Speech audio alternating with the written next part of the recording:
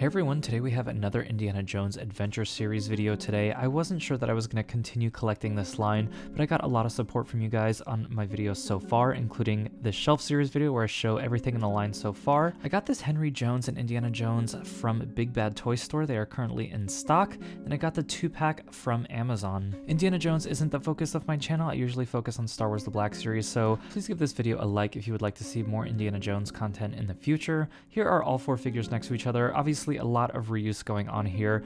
This whole line is basically guys in suits or Indiana Jones. Anyway, looking at the accessories that come with the 2-pack here, this book is actually really nice. It has a nice detailed print on the inside, and then one of the tiniest accessories that has ever come with a 6-inch figure is this tiny little apple here. Hard to see on camera, but it looks like an apple. It's got the little paint detail on the stem, and it does actually fit tightly in his hand. I was worried that this would be like a really dangerous accessory that was at risk of getting eaten by the carpet monster, but it actually is really tight in those 3 fingers there. And then the book does fit in his hand. It would be nice to have that wrist hinge, but these all have the bowl jointed wrists, so he can kind of hold the book just like that. The gun fits nicely into Belloq's hand, and you can get him in a little bit of a walking pose like we see in some of the art. And here he is in his alternate appearance. Obviously, the figure on the left is much more extravagant, so I'm curious which one of these people will be displaying more frequently. It's pretty crazy to see a 2-pack in a toy line of just like 2 guys in suits for over $50, but maybe this will sell well. I wouldn't be surprised to see this set on deep clearance.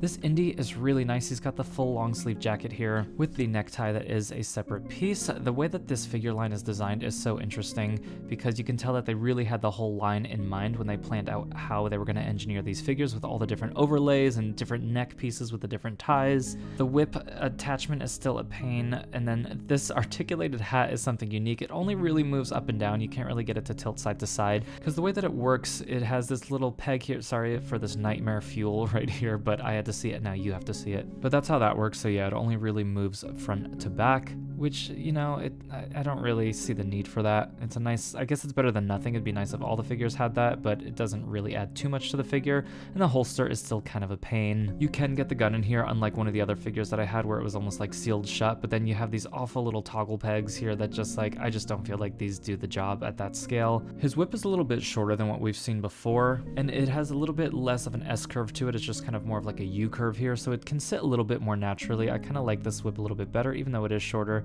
And then the gun is the same thing, just in a bit of a darker black compared to the one that came in the Belloq 2-pack.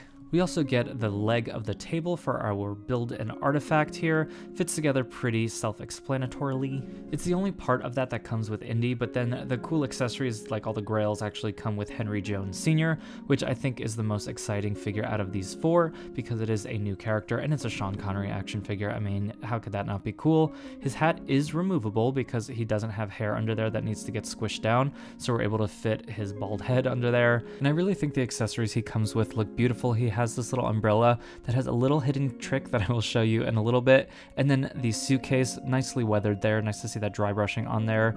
His glasses fit on his face nicely. It's a really nice, clean, clear glasses, which we haven't seen that much in 12th scale before. And then he also has his little moleskin notebook here, which looks great and has that really clean paint job with a little black stripe there. Looking at some of the build and artifact figures, we have some of the grails here that will be on the grail table. We also have the silver plate medallion and the little flaming bowl here that are gonna look like this on the table when they are done. I think this is the best build and artifact that they have done so far. I haven't really covered articulation on any of these figures because we've gotten so many in the line. A lot of the joints on these were really tight when I got them, so just be careful when moving them around. But yeah, the articulation is pretty much the same that we've seen on all of the figures so far, since they are only on a couple of different bodies that they just keep reusing.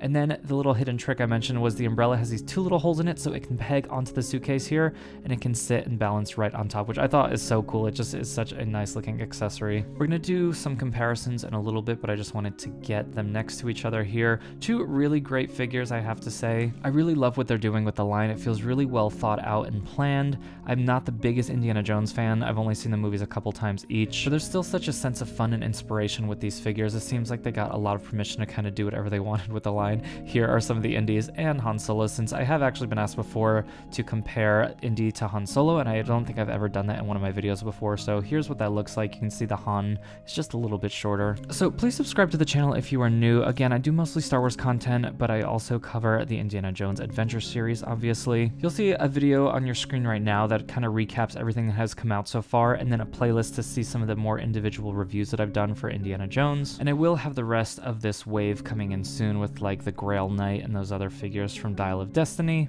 Here are some other videos from my channel that you might enjoy. Thank you for watching, and I will see you all next time.